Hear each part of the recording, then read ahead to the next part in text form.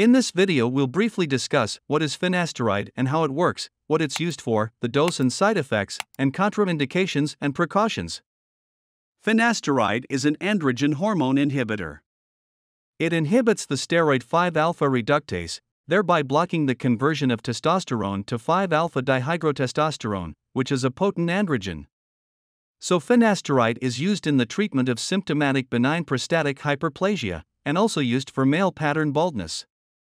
It is available as 1 mg tablets, which is known as Propecia, and 5 mg tablets, which is known as Proscar. You may also find it in some topical solutions for hair regrowth. And the usual dose of finasteride for benign prostatic hyperplasia is 5 mg per day. And for male pattern baldness, the usual dose is 1 mg per day. Finasteride can cause impotence and decreased libido. Finasteride is contraindicated in case of hypersensitivity, and in women and pediatrics.